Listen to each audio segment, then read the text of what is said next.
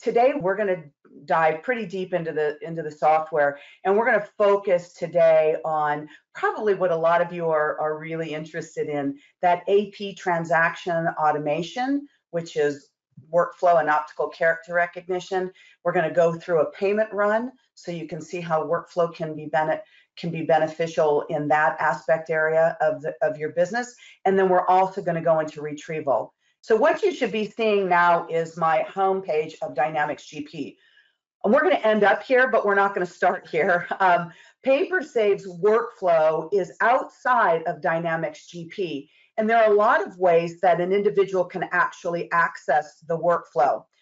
They might have a pin down here, or PaperSave has an application start page that they can access and go directly to, and go right into their workflow by clicking on the hyperlink here, or again, as I mentioned, pin down here. And so you can get to the workflow in many different ways. Before we jump in and actually start approving documents, I'm going to start capturing documents. And again, we talked about different ways of capturing the documents in the last episode, but we're going to revisit some of them in today's webcast as well. But one of the main ways of getting the documents in is scanning them. Now, we use a lot of different types of scanners that are hooked up to workstations, those multifunction units. And I actually have a scanner hooked up to my workstation. So I have a stack of invoices that I've grabbed and I've dropped them into my scanner. And so I'm just going to scan them right now into PaperSave. And the reason I'm showing you this is not because scanning is anything special.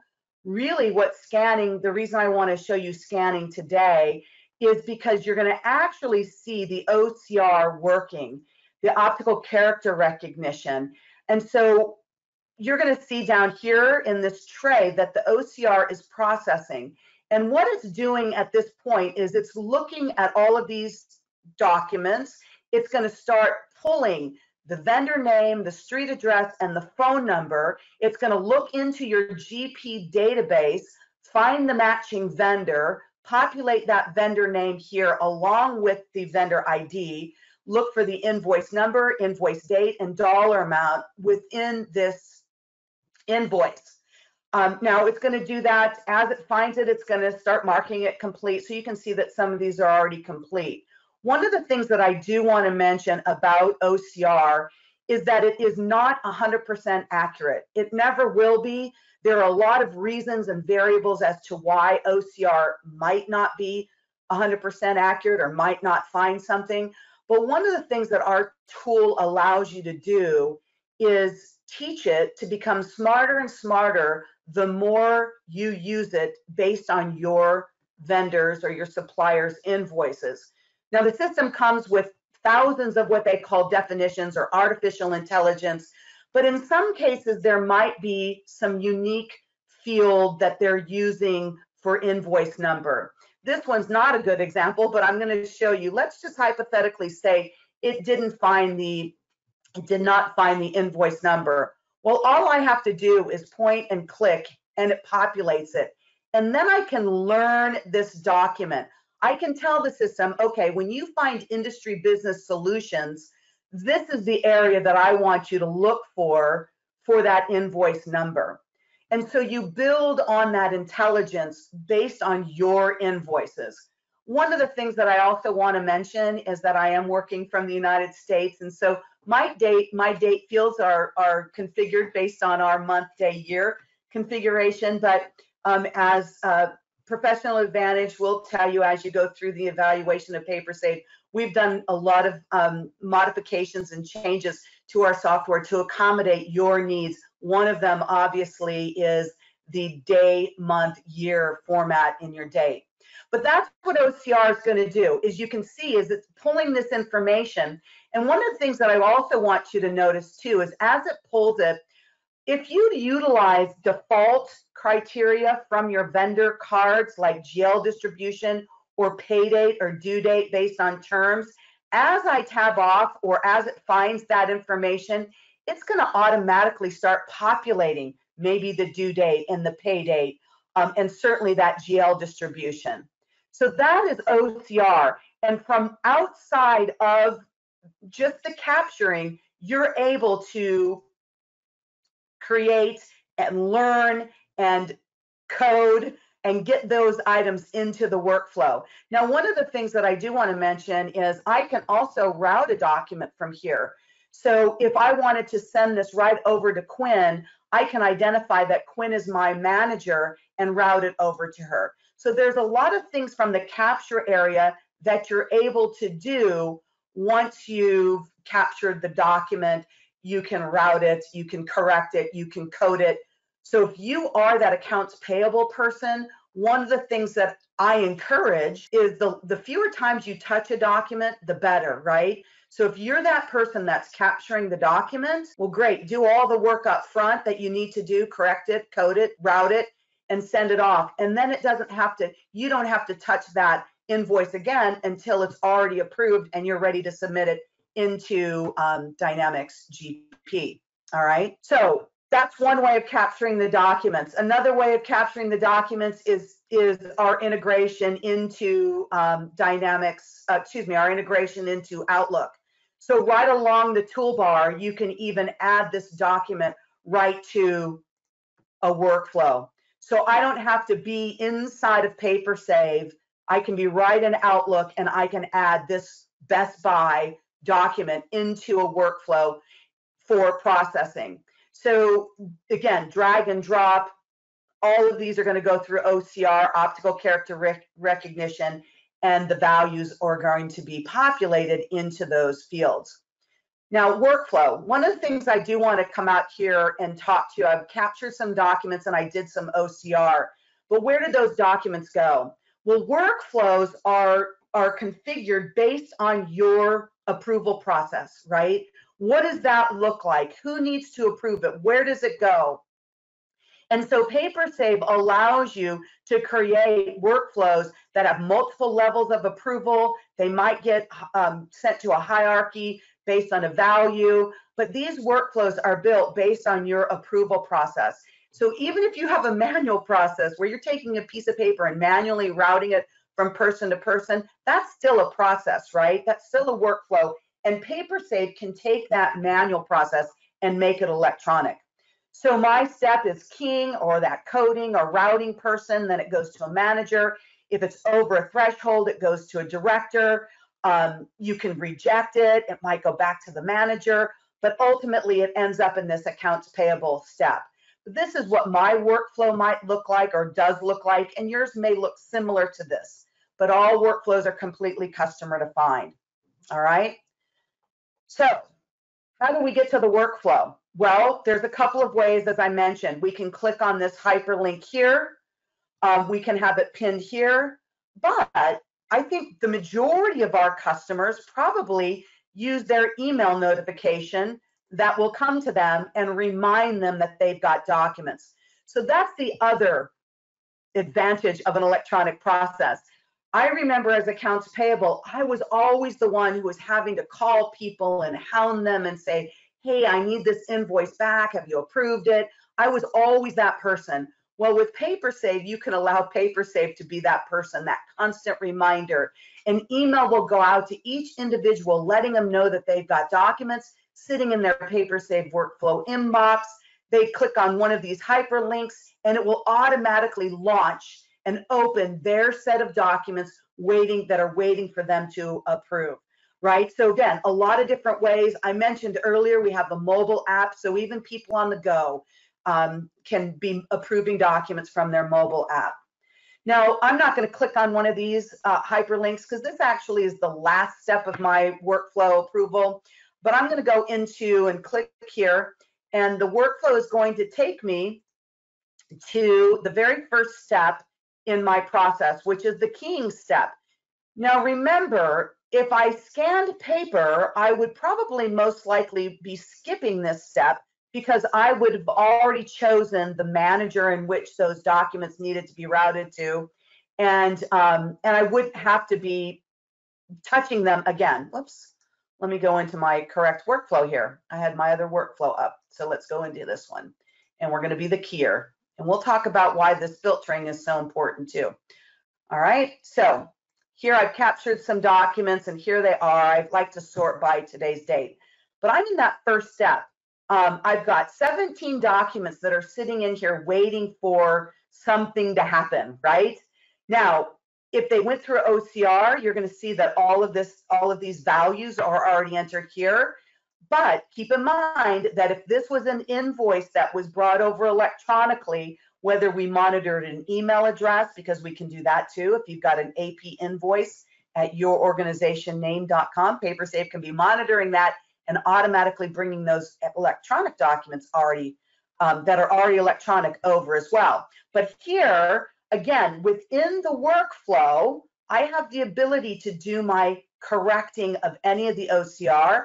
I have my ability to route to my manager or set my GL distributions. Now, listen, if you don't use the GL distribution defaults from the vendor card, that's okay. You're going to be able to, I'm going to delete this here. We'll delete this row here. You're also able to add your account structure, or maybe it's the manager who needs to approve it. Well, that's okay, or put that in. You can do that as well. But at this point, all I need to do is find my manager, who is this going to go to, and I can route it over to Quinn for approval. Now, you can also use your GL distribution for routing. You might not need to have a manager here. If one of your segments of your GL distribution identifies who that person is, well, great. It can be routed based on that as well. But we're going to get a few of these over to Quinn's inbox. All right. So I'm playing that first role, that manager, or excuse me, that keying or validation person, and I'm sorting and getting the documents over to those individuals. I'm fixing any OCR that might need to be fixed, right? So that's that first step of the process. You've captured it. OCR has happened, that optical character recognition, where it's filled in some information. And again, here's an example where it didn't find something, right? So all I have to do is point and click. And the reason that it probably didn't find anything is because this doesn't say invoice number, it says order number. So again, a simple point and click. And then to learn this, all I have to do is draw a box around order.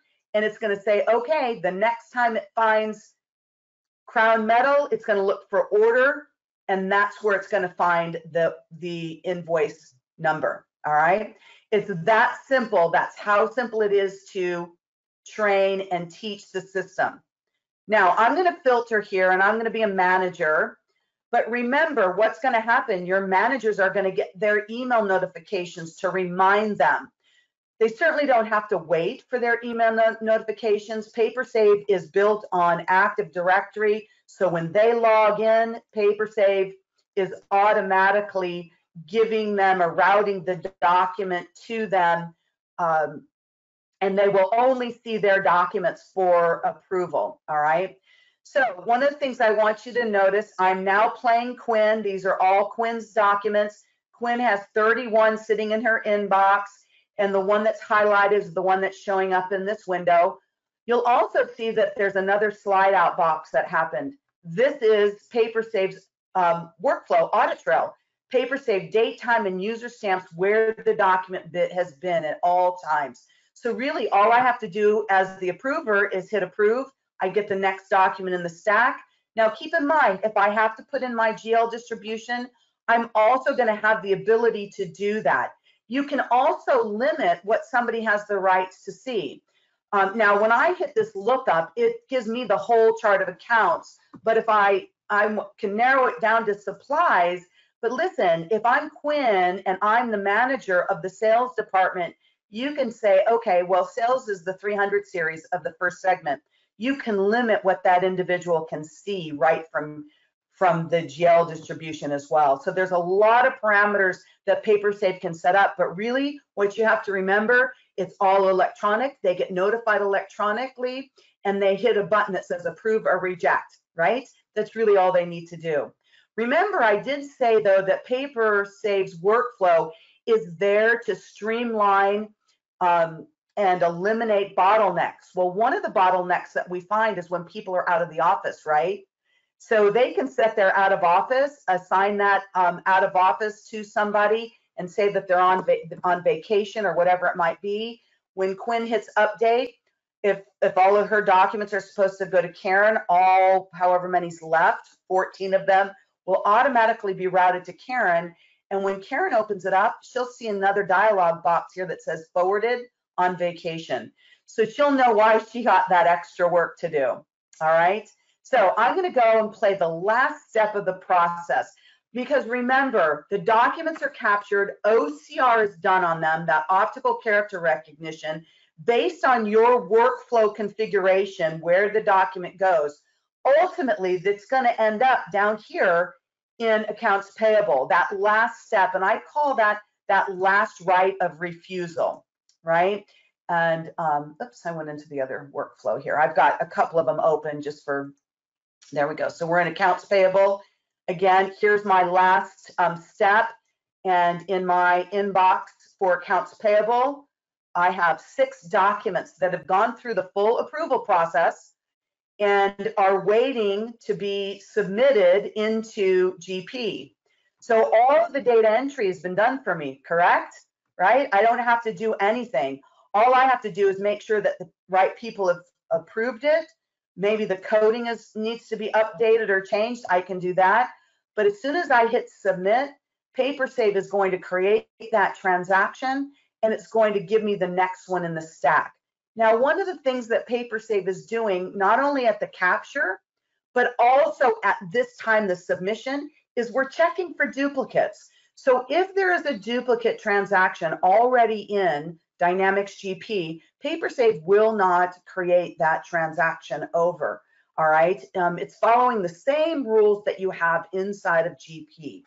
Okay, so all I have to do is validate this and hit submit, and it creates that transaction, eliminating all of that manual data entry that I normally have to do inside of Dynamics GP. Now, one thing that I do want to talk about, well, before I do that, let's go into GP, and we're going to run a check run, okay? Because that can be a workflow as well. So just to recap, we captured some documents, OCR, optical character recognition happened. We routed them. People were notified for approval. They clicked on a hyperlink, or they drilled down into it from a shortcut on their desktop. They approved documents, they coded documents, and then it went to accounts payable, and they submitted them into GP. We're going to go ahead and retrieve those at the end, but I wanted to just recap what we did. Now, let's say we want to go ahead and print checks, right? Well, I already have a batch set up here, so I'm just going to go into this batch that I already set up, but you guys know that process. Well, once you complete a batch, PaperSave gives you some options. If you want to send these checks out for approval before you print them, you can. So that's another, or maybe you print them and you want a dummy document to go out with the supporting document, you can. You also can say, I want to look at the checks and the supporting documents. So PaperSave, this is kind of what that looks like. I can look at the check, and then I can flip through my stack. So here's my advanced filters, or my advanced office check, and you can see within the check, I've got a hyperlink right to the document. So if I wanted to see that supporting document, I can do that as well, and PaperSave's gonna open that up and show me that document today, hopefully. All right, here it goes. Sorry about that, it took a minute. And it will open that document. So I've got several options from that payment area, right? With PaperSave, I can send the documents for an approval, the checks. I can look at the documents, the checks and the supporting documents, or I can just look at the checks as well. That's another option for you. So you can, look at the check and then see the supporting document. But if they went in through a workflow, let's go ahead and show you what that workflow might look like. again, I'm going to go out here to my workflow that I already had open for my checks. All right. So I'm in my check review. Again, same type of thing. People are going to get notified. They're going to be told that there are documents. But I envision this. Think about the person who's currently signing the checks. Well, right now, you're probably giving them a stack of checks with a bunch of paper attached to them. Or maybe you're doing EFTs. Well, PaperSave can work this way as well. But here are my stack of checks that are waiting to be processed. And I can look at them. I can see them. Let's zoom in a little bit. We can even hide this. We don't have to look at these profile fields over here, but I can zoom in. I can see this. Listen, if I wanted to see the supporting document to one of these line items, I can click on them, right? And I can open it up one at a time like that. PaperSave will allow me to do that as well. Or PaperSave also has show associated documents, where it's going to open up all the documents associated to this payment all together. So this is just one at a time that I'm opening them up, but PaperSave does say, give me all associated documents. And in this case, for that check, what was there, 4 or 5 different line items, I could see them all at one time as well. Instead of just clicking on these hyperlinks, I can come in here and I can say show associated documents, and then it would open up all of these individual invoices simultaneously. But if I look at this and I want to reject it, I can say reject it and have to be put a comment on why I'm rejecting it, or I say approve and it moves on to that next step. So accounts payable knows that I've approved it. And remember, my workflow is always going to mark when I approved it or rejected it. So that's going to follow along with that document and stay with the document. So if there's any question down the road, your auditors look at it, they can see who approved it. So this approval workflow for checks, I think again, from an accounts payable standpoint and what you're having to prepare for a check run, this will certainly save a lot of time for your check signers as well as for you, right? Okay. All right, so we went and we talked about the workflow for different uses. We talked about that OCR. Now I want to talk about retrieval. So one of the things, I'm going to go back to my workflow, and this is the workflow for the chat, or excuse me, for the invoices. Remember, I said that workflows are there to streamline a process, to eliminate bottlenecks, right? And one of the main things is to give accounts payable insight as to where everything is. So I just came in here and I didn't pick a certain step. As admin in my system, I can go into this workflow and I can see every document that's sitting in this workflow. Doesn't matter what step it's in. It doesn't matter who's waiting for it to be approved. It doesn't matter. It's all there, and I can see every document. So think about when you get a call from a vendor and they want to know, hey, has this invoice been paid? Well, with PaperSave, I can come down here to my grid, and again, there are over 100 invoices sitting in this stack. And I can say, well, maybe if it was Best Buy, let's go in here and say contain. I want to find anything that contains North. All right. So now I've just narrowed all of this down to a handful of invoices, right? Now I am actually looking at my completed documents as well. I'm going to hide these. These are things now that are just going to sit in the workflow. So when I look at this, I can see all of these Northwind Trader invoices. Let's narrow that down again to North. And I can see where they are in the process. Some of them have been rejected. Some of them are in the director's review. Well, what I can do from here is I find the document. It's in the director's review step. That's where I am right now. And I can immediately see why that document is sitting here, who hasn't approved it, who the current owner is of it. and I could immediately send out an email to the director saying, please approve this ASAP, right? So not only can I communicate quickly with the person who needs to approve it, I can see it as well. So that is one retrieval method that I like to show during this demo, because when it's electronic, you want to be able to find it. If it's paper and you've handed it off for an approval process, you have no idea where it is. With PaperSave, you're always going to be able to find where that document is at any given time inside of PaperSave. Now, I will tell you there's a lot of other ways to search for documents as well in PaperSave. We're going to save that for the third session. But one of the things that I do want to talk about now is getting to those documents that I created just a minute ago, right?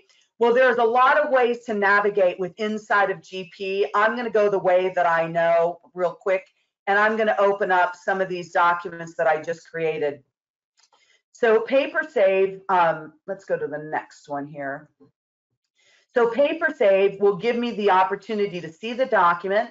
I can come up here and say show document, and PaperSave is going to open, and it's going to give me the image of the document right from the transaction. I'm also going to be able to see who approved it and when it was approved, when it was associated. So you can see these are the ones that I just created. Now, of course, my time is different because I'm in the States, but that's the document that I did just create, or the transaction that I did just create. And I can go through them like this, or listen, if you go through vendor, you can navigate this way as well. Let's go and open up a payment. So if I open up a specific payment, we'll come down here to this work one.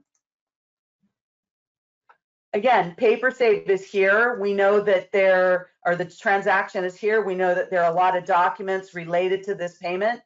With PaperSave, I come up to additional and I say show document. That's going to show me an image of the check.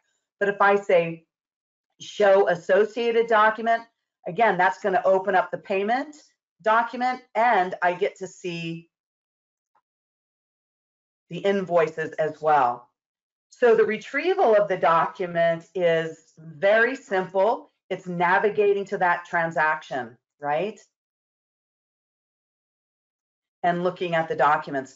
I always have the ability to email a document out as well. I can print it, I can save it. If I have the rights, I could delete it, but you don't give everybody the rights. But every time you see a document that went through a workflow, you're going to be able to see who approved it. That one was rejected a couple times and it was forwarded. But you can also see who approved it and rejected it and all of that through the life of the system. PaperSave is also creating an audit trail. And I think I talked about this last time. You can see I've opened up this document quite often, but it tells me who opened it and when and the date and time. All right, one last thing I do want to show, and it's our export into Excel. So I'm going to pop back here to this workflow and give you another example of how being able to see all of these documents at any given time is really important. Now, workflow is there to streamline, right? Eliminate the bottlenecks, and then give you insight as to where the documents are. And in a perfect world, everything would be approved and processed in a timely manner. Well, we know that that's not always the case, right? There's always those exceptions. So when you have to put together, let's say an accrual spread journal entry, right? Because some things didn't get approved for a month that you're closing, and now you have to do that reversing entry. Well, again, you come into that workflow, you look at all the steps, you can filter by invoice date, right? I'm not going to do that, but you have the ability to filter by that invoice date, get the group of documents that you want, and then you can export it out into an Excel spreadsheet. Now, I have a lot of columns here. So before I do that, I can set some of those columns and include and exclude some of the things that I don't care about, like first step, approval file name. You know, one of the things that I do want for sure is ID. Once I set those columns, now all I have to do is export that out into an Excel spreadsheet. And then this Excel spreadsheet can become the supporting document to a journal entry, right? And look what we have right here. PaperSave has a hyperlink in the Excel spreadsheet right back to the document. So when this Excel spreadsheet becomes the supporting document to a journal entry, you're going to be able to go to that journal entry and see the supporting document, which I showed last time, and have this hyperlink here. So it will prepare that supporting document to an accrual journal entry for you because you have the dollar amounts, because you have the GL distribution. Again, PaperSave is going to have that there for you. And then right along the toolbar in on the Excel spreadsheet is the add document to PaperSave, which can then associate it to a journal entry. And we talked about that at the last session, but we can talk more about it in the upcoming session that we will be doing in a few weeks. So that's PaperSave, workflow, automation, OCR, right? Workflow, not only for invoices, but for checks, and then some retrieval.